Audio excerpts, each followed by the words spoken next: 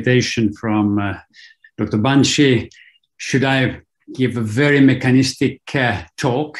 And I thought about that very long time, because there's a lot of things that we have learned through the cardiovascular outcome trials and the dedicated renal trials. But I decided that since we are also clinicians, we need to understand the problem. So this will be a much more pragmatic and clinically related talk. So these are my disclosures.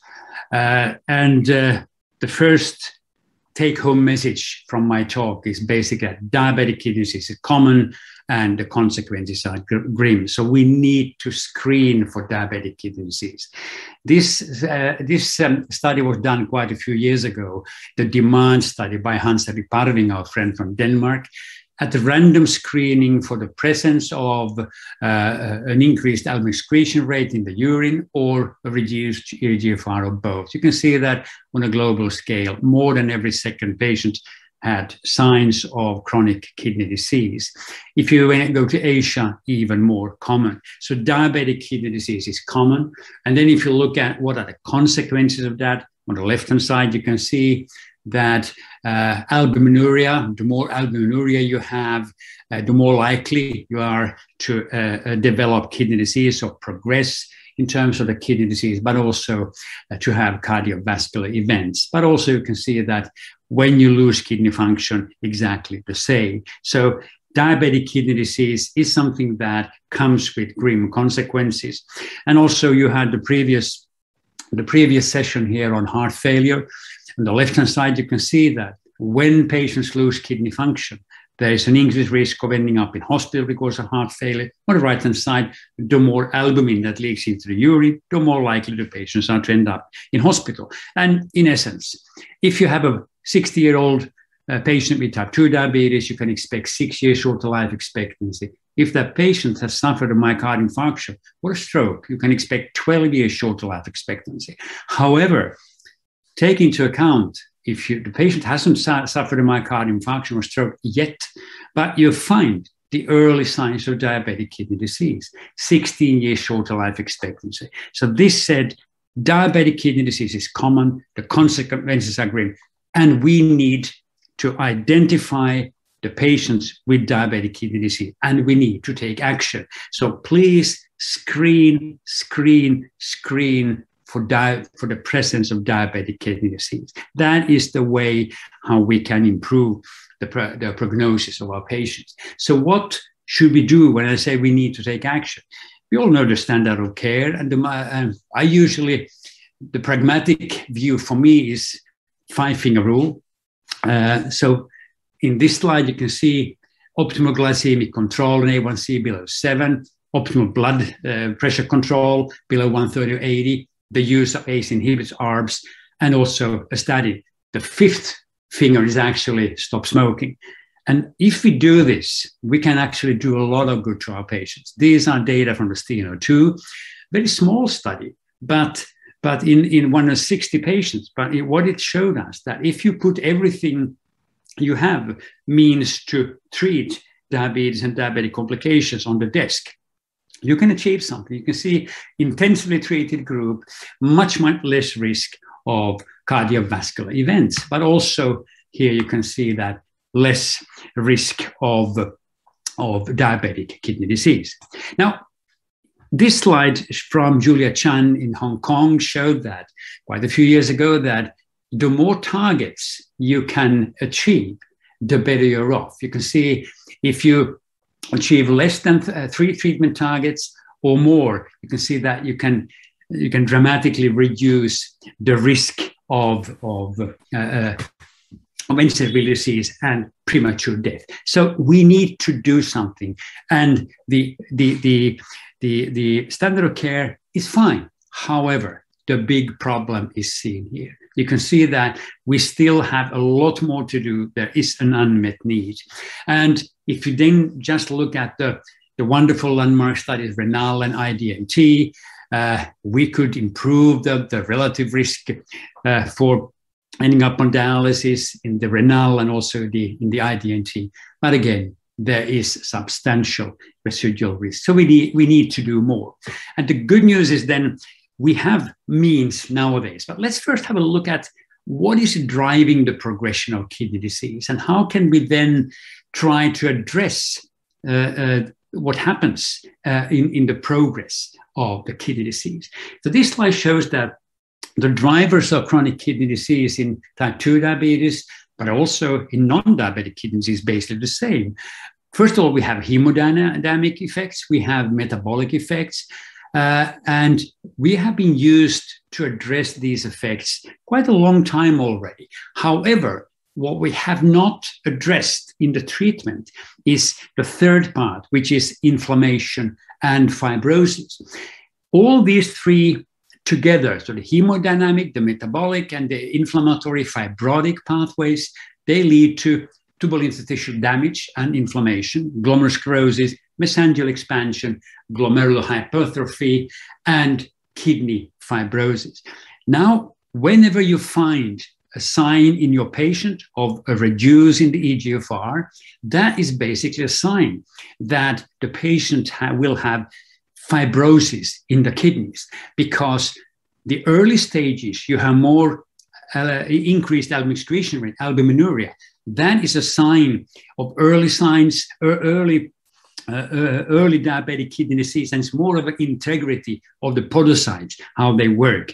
But when you see a reduction in eGFR, then you also have signs of fibrosis. So all these together, they drive the progression of kidney disease. So what can we then do? The hemodynamic part, we have already addressed nicely, quite a long, many years already, and it's all in the guidelines that in the 5-finger rule, you should use ACE inhibitors, angiotensin ARBs. And with those, we actually dilate the efferent arteriole. So we reduce the intraglomerular pressure in the kidneys. But now, recently, we also learned that by SGLT2 inhibitors, we can have hemodynamic effects by closing the afferent arteriole. The SGLT2 inhibitors, they are also, by definition, glucose-lowering medications and have effects on the metabolic side. So do the GLP-1 receptor agonists and also DPP-4 inhibitors. And one of the DPP-4 inhibitors, linagliptin, is also reducing albuminuria. So we have medications that definitely work on the metabolic side. So hemodynamic and metabolic side. However, we have not yet addressed the inflammation and fibrosis. So now I will focus also a little bit on what we can achieve by addressing that one. So let's just have a short and a brief resume of the big studies. I know that you have seen during these 2 days these slides many times, but repetition is the mother of studying, so repetitio studiorum mater est in Latin. So let's see what we have learned from the SGLT2 inhibitors. The first out was EMPEREG outcome trial. That was reported on the 17th of September 2015 in Stockholm. REG stands for removal of excess glucose. So that was a glucose lowering medication, removing excess glucose.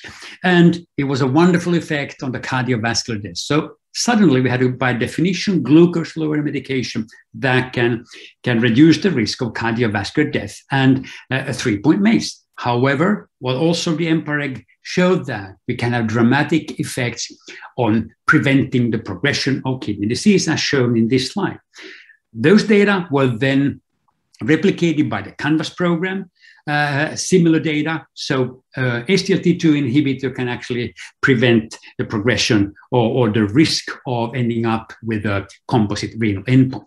And very nicely shown in this slide here, you can see that an initial drop in the eGFR, which is a hemodynamic effect, you can see that we can preserve the kidney function. So this was something absolutely new and astonishing results. And definitely that will improve the prognosis of our patients. Now, but those two trials, so the EMPEREG outcome trial and the CANVAS, and also the DECLARE-TIMI and VERTIS, I'm not going to show data from them, they were not designed to test the effect on the kidneys. They were cardiovascular outcome trials. CREDENCE was the first dedicated renal trial. So, and that actually asked whether maybe we, or can we, with an SGLT2 inhibitor, actually reduce the risk of a composite kidney endpoint. And the doubling of serum creatinine is a very hard endpoint. It's basically 57% reduction in eGFR. And you can see a 30% reduction when you combine it with cardiovascular death. But look what happens when you get rid of the cardiovascular death, but only look at the kidney outcomes, an even stronger effect. And these data were also replicated in another dedicated renal trial, the DAPA-CKD, here in combination with a renal and cardiovascular endpoint. But if you get rid of the cardiovascular endpoint, even stronger effect. And this is not unexpected because these medications work through the kidneys and have then secondary effects on the heart. But we can discuss that later on. Now, also very interestingly, we have now dedicated heart failure trials too. And you can see that in the EMPEROR-Reduced, by changing the slope, and you had an improvement in the slope, so plus 1.73 ml per minute. That was translated into a dramatic effect on the risk of a composite renal endpoint. So hazard ratio 0.50, so 50% reduction in a kidney endpoint in a dedicated heart failure trial. You remember what I said? Who are the patients that develop heart failure? They are kidney patients. The less the kidneys function, the more albumin that leaks into the urine, the more likely you are to develop heart failure. And when you do a meta-analysis of the EMPEROR-Reduced and the DAPA-HF, you can see that wonderful effect on the kidneys. Now, I told you that we have not yet used medications that address the fibrotic part. So let me give you some data from two recently reported trials, the Fidelio DKD and the Figaro DKD. So the Fidelio DKD, that was a kidney outcomes trial, while the Figaro was a cardiovascular outcome trial. So basically in the Fidelio, they looked at more advanced kidney disease, and in the Figaro, much less kidney disease. One important note here is that these trials did not include any patients with non-albuminuric kidney disease, and that is about 20% of our patients with type 2 diabetes. But we can, with diabetic kidney disease, we can come back to that later on. So the Fidelio and the Figaro program, and the Fidelio showed very nicely that on top of RAS therapy, it reduced the kidney endpoint here, defined as kidney failure, and then 40% decrease in eGFR. This is actually approved by the FDA and is very often used nowadays. And you can see there's 18% reduction in the risk of a composite endpoint, a renal endpoint. Also, at the same time, there were an effect on cardiovascular death, non-fatal myocardial infarction, non-fatal stroke, or ending up in hospital because of heart failure. So Fidelio showed not only a renal protective, but also cardioprotective effects. What about then, could that be then used on top of SGLT2 inhibitors? The problem with the Fidelio, only 4.6% of the patients were on SGLT2 inhibitors. But what we can see on the right-hand side, the effect seemed to be even stronger on albuminuria. This is not a proof, but it tells us that there might be additive effects. And also the GLP-1 receptor agonists here, slightly more pronounced effect in those with GLP-1 receptor agonists at baseline or now on finerenone. So what about then the other Figaro? That was a cardiovascular outcome trial. And then, of course, the primary outcome was a cardiovascular outcome. You can see here 13% reduction. What about then the heart failure? Very interestingly, in the Figaro, the main driver of the effects on the heart was actually heart failure.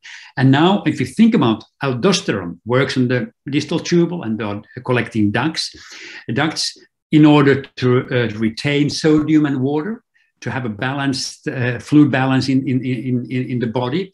Now, if you then have an exaggerated or overexpressed production of aldosterone, you will actually push that, you will retain more sodium. And when you block that, you actually will have a positive change. And you can see that the effect is actually very much driven by hospitalization for heart failure.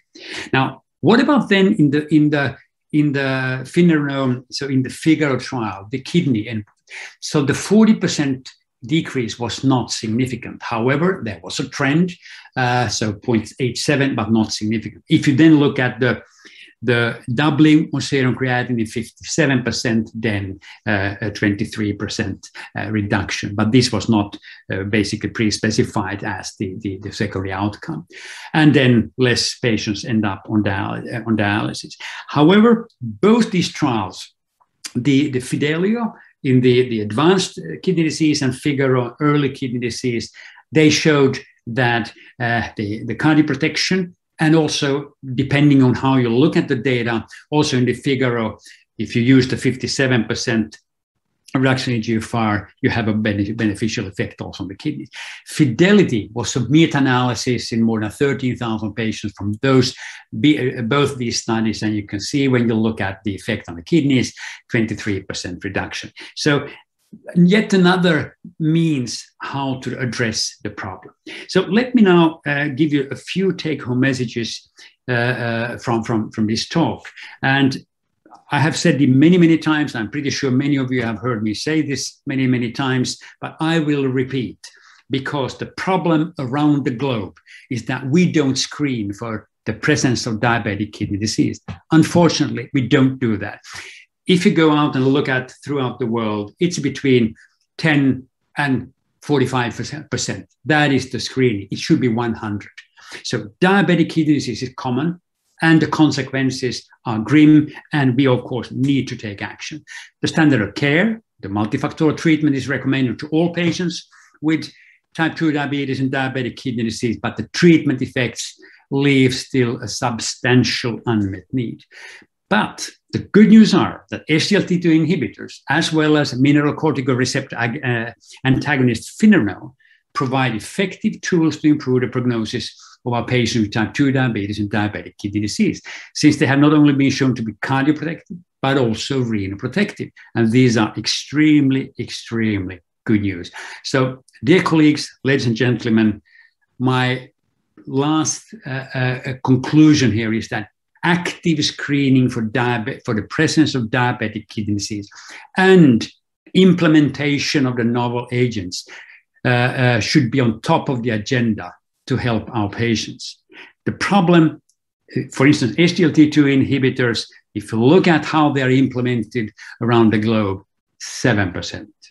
7%. So very few patients still are on these life-saving cardioprotective and renal protective effects. And now we have another Finnerno, and my dear hope is that you guys go out and screen for the present diabetic kidney disease, and after that, you take action.